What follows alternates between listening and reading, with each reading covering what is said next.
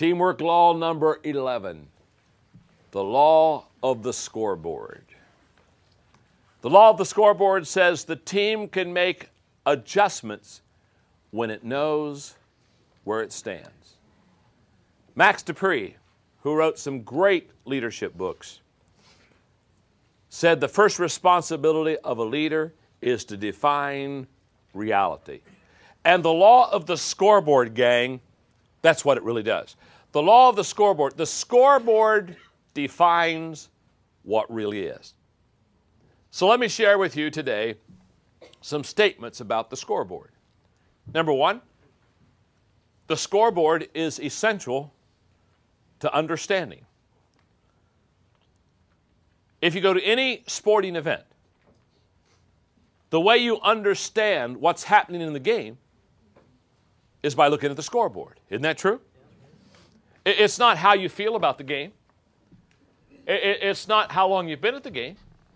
If you really want to know what's happening, you go to the scoreboard. It is absolutely key to understanding. By the way, that's why when you go to an event, a sporting event, that's why the scoreboard is always in a very visible place. Because they realize that the scoreboard must be visible because that's what everybody watches. It's the scoreboard that gives you understanding of how the game is being played, who's winning, who's losing. It just gives you the picture. In fact, the best way I can explain it is this. If you and I went to a sporting event and we came in the second quarter to the event, we wouldn't need to talk to anybody to find out how the game was going. All you have to do is find the scoreboard. Look up the scoreboard, you find out what the score is, you find out what team has the ball, you basically see what kind of progress is being made. If it's a basketball game, how many have fouls on them, how many fouls they have. If it's a football game, what the yardage is, what the time is. The scoreboard is essential to understanding. Statement number two. The scoreboard is essential to evaluating. The scoreboard tells you more than the score. It tells you the condition of the game. It tells you, for example, that maybe one team is a point or two ahead, but maybe their star player is only one foul away from getting out of the game. It lets you know the score, but it also helps you to evaluate. It helps the coaches to evaluate decisions that they need to make. By the way, I've always said this, and I believe this. I believe one of the reasons that people like sports so well is because they get instant feedback. Nothing gives you instant feedback like a sporting event. It lets you know immediately how well you did. I mean, now, I'm not a bowler. I've done bowling before, but I'm not a bowler. I mean, first of all, when I did bowl, I wasn't a bowler. I mean, I'm just not any good at it. I mean, when my middle name was Gutter, it tells you all what you need to know. Now, but here's what I know about bowling. Here's what I know about. I mean, let's say you're in a bowling league, and Friday night's your bowling night, and you've had a hard day at work, and you come home, and you're really tired, and you kind of kick off your shoes, you sit in your easy chair, and you're watching the news, and all of a sudden your wife says, "Hey, tonight's your bowling night." And you go, "Oh my goodness, oh yeah, oh." And you really don't want to go. But you know the team's waiting on you and relying on you. So what do? You go get that bowling ball out of a closet, and you carry it and put it in your trunk, and you drive across town in the rain, and you pull in the parking lot and pick up the bowling ball, and you go find your buddies, and you put it down in your lane. Now here's what I know. You're probably tired starting out. But after about an hour and a half, you're laughing, you're having a big time. You got energy. Now, where did you get energy? I'm going to tell you exactly where you got the energy. Every time you release that ball down that alley, within about 3 seconds, it gives you feedback of how well you did. I mean, you throw the ball down, you get 2 pins, you get 6 pins, but every time you do it, you get immediate feedback. And I know what you're saying. You say, no, I don't go bowling for that. I go for the fellowship. Oh, you do? Then here's what I would suggest. The next time you go bowling, carry that 14-pound ball, put it down on that rack, start talking to your friends and say, we're here for fellowship. You know that, and I know that. Let's just have the manager remove the pins. I mean, after all, we don't care about the score. Now, I promise you, You pick up that bowling ball and let it roll down there about 2 or 3 times. Watch it go clear down to the end of that alley and go clunk against the back. And nothing's happened because there's no pins there, and you kind of wait for the ball to get back. It seems like it takes a long time, and you put your hand over there, get a little air there, and you bowl that baby again. Now, here's what I know. You do that about 6 times, you'll never pick up the bowling ball and do it again. Why? No feedback. You see, part of the fact of a scoreboard is it lets you know where you are. And here's what I believe. I believe many times people don't keep score in their life. They don't keep score in their family life. They don't keep score in their business life. They don't keep score in their health life. And so therefore, they don't know where they are. So therefore, no wonder it gets mundane. No wonder it gets drab. No wonder you get tired. No wonder you get a little bit worried. You've removed the scoreboard from your life. So scoreboards help us not only in understanding, scoreboards help us in evaluating. Did I do good? Did I not do good? Did I throw a gutter? Did I throw a strike? Okay. Number 3, the scoreboard is essential to decision making. You cannot make, and I cannot make great decisions without a scoreboard. Let me ask you this question. When does a football coach know when to call a pass play? When the scoreboard says it's 3rd and 17. Hello? When does a manager of a baseball team know when it's time to bring in a relief pitcher? When the bases are loaded. It's in the 8th inning, and the starting pitcher has thrown 160 pitches. He's dying. He needs a healing on his arm. The scoreboard says, hey, you got to change pitchers. When does a basketball coach know when to call a timeout? When all of a sudden the score is not 35-35, but it's 60-35. And the other team's got the big mo going. He said, wait a minute, timeout. We can't let this get away from us. Now, all I'm saying is, you've got to have a scoreboard for decision making. And if the team doesn't keep score, it's never going to be able to make the right decisions. It's never going to be able to understand where it is. And it's certainly going to be unable to evaluate what the progress has been. Statement number 4. And I think this is the most important statement of the 5. The scoreboard is essential to adjusting. Because adjustment is the key to winning. Now, I'll do 5 in a second, but let me talk to you about this adjustment process. You see, too many times we have this mistaken idea that as a team, if we do it right, if we have the right game plan, that we'll never have to adjust. Let me tell you something. Life is full of adjustments. Life is full of you taking 2 steps forward and saying, whoa, 1 step backward, and then taking another step and a half. Life is full of adjustments. The person and the team that wins is not the team that doesn't make mistakes. The team that wins is the team that adjusts the quickest. You just show me an organization that fails to adjust quickly. And the scoreboard is what allows the team to adjust quickly. The scoreboard is right in front of you saying, it's time to make a change. It's time to make a substitution. It's time to do a different strategy. You see, when the coach goes into the game, the coach at the beginning of the game has a game plan.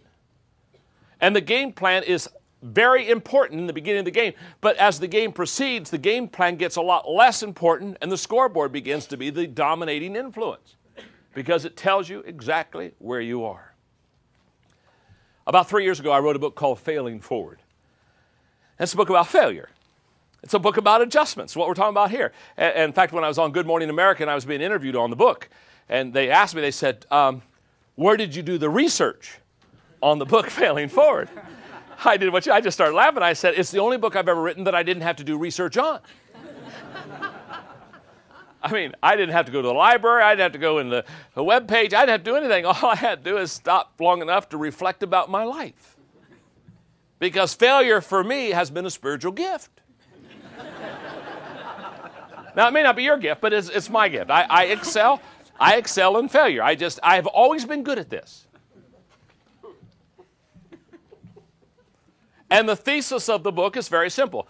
The major difference between average people and achieving people is their perception of and their response to failure. In other words, how I see failure going in and how I respond to failure coming out is going to determine my success. Not how big was the failure, how often was the failure, how dark was the failure, how disturbing was the failure. No, none of that stuff.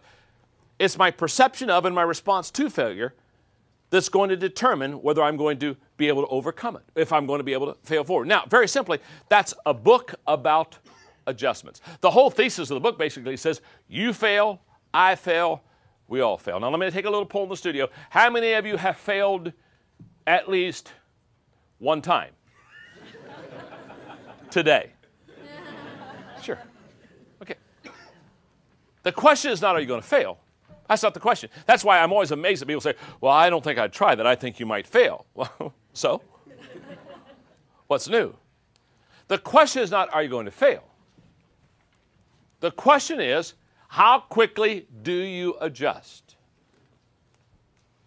The question is not, are you going to fall down? We all fall down. In fact, one of the things I teach is the fact that when you fall, while you're down there, pick something up. I mean, you're already down there. Isn't that right? You know, clean the floor. I mean, you don't get down there all the time. Do something worthwhile. You all right? And the reason I say that is because our fear of failure and our embarrassment of failure causes us many times not to learn from our mistakes. We're so desirous for people not to see us make stupid mistakes. Then we get up as quick as we fall down. We get up as quick as we can. We kind of we fasten our jacket. We say, "Boy, I don't think anybody saw me. I don't think anybody saw me." And everybody in the room says, "Did you see Maxwell fall flat on his face?"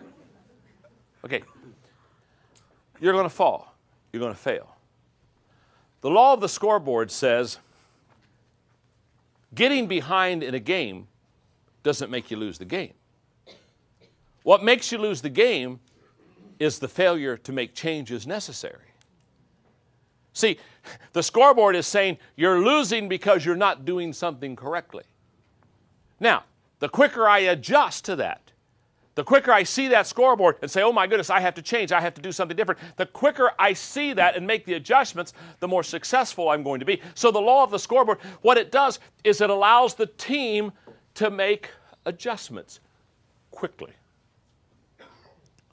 By the way, would it not be an ignorant coach to look at the scoreboard and see that his or her team was losing and basically say, I'm going to ignore the scoreboard? Wouldn't it be, hey, what would you think of a coach that looked up the scoreboard and didn't like what it said and said, because I don't like what it says, I refuse to look at that anymore?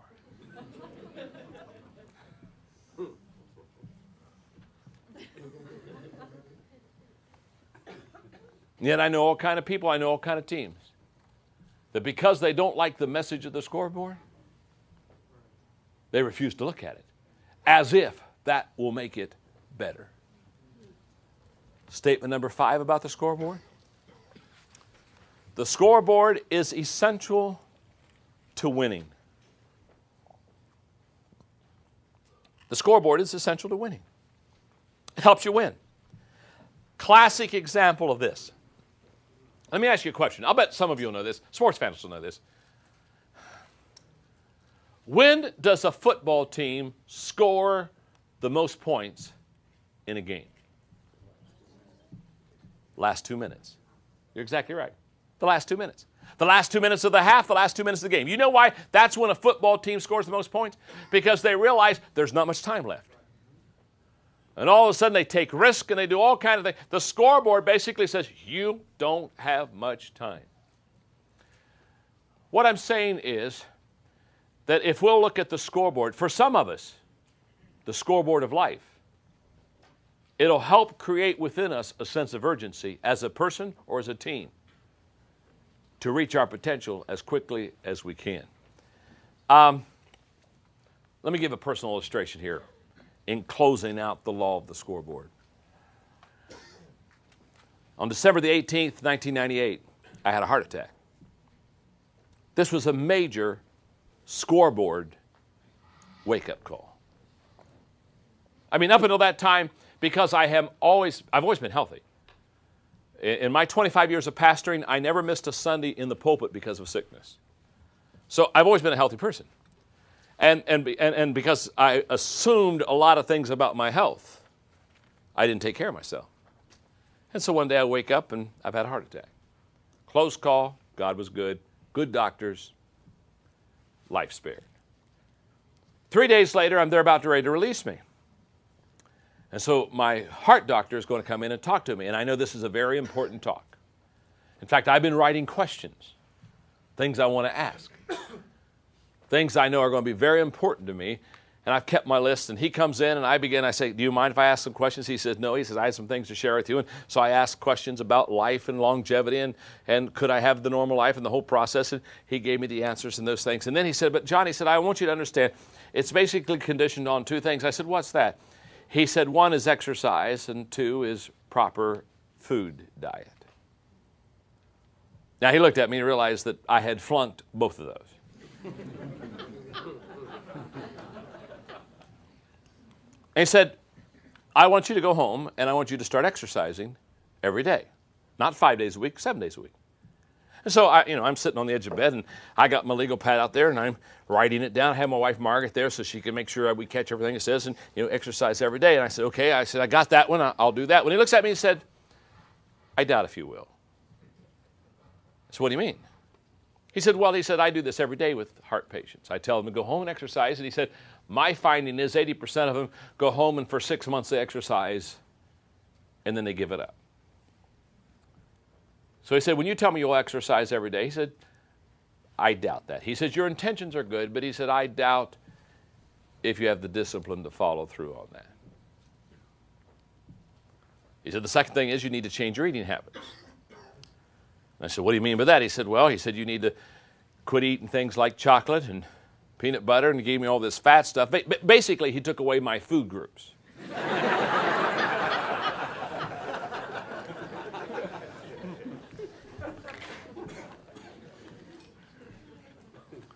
And I wrote the list down, and I said, well, doctor, I'll go home and change my eating habits. And again, he looked at me and said, I doubt that. He said, I do this every day. He said, everybody tells me the same thing, they'll do it. But he said 80% of the people that are heart patients within 6 months, they're back to the old diet that got them into the place of the heart attack the first time. And then he said to me, in all likelihood, I'll see you again. He said, you were fortunate this time you lived. Remember, half of the people who have heart attacks don't get this opportunity. Now, very simply, that was a scoreboard. And I was losing. Totally, radically changed my life. I had a very stressful, difficult leadership day at Enjoy yesterday. And I finally get home late evening knowing I got today going before me, emotionally wiped out and tired. So I sit down and I talk with Margaret for probably 45 minutes. And at 9:15 last night, out to the pool I go for 35 minutes of water aerobics. You see, I do it every day. Because the scoreboard says, John, exercise every day or you're in trouble. Now, what I'm saying to you, whether it's diet or exercise, you need to have a scoreboard. And the scoreboard basically says I'm winning, or the scoreboard says I'm losing, I'm doing well or I'm not doing well. And you need to have a scoreboard for your family life. You need to have a scoreboard, I think, for your spiritual life. You need to have a scoreboard for your health life. You need to have a scoreboard for your business life. But you got to have the scoreboard because the scoreboard basically gives you a picture of where you are. And basically the scoreboard doesn't give you victory. The scoreboard just tells you what you've got to do to win. The law of the scoreboard says, very simply, that a team can make adjustments when it knows where it stands. So in every area of your life, I encourage you as a leader and as a fellow team member, know where you stand. I'm winning. I'm losing. I'm starting to lose. I'm coming back. Know where you stand. Because if you don't know where you stand, you have no idea where to start. and make the progress you want to make. It's the law of the scoreboard.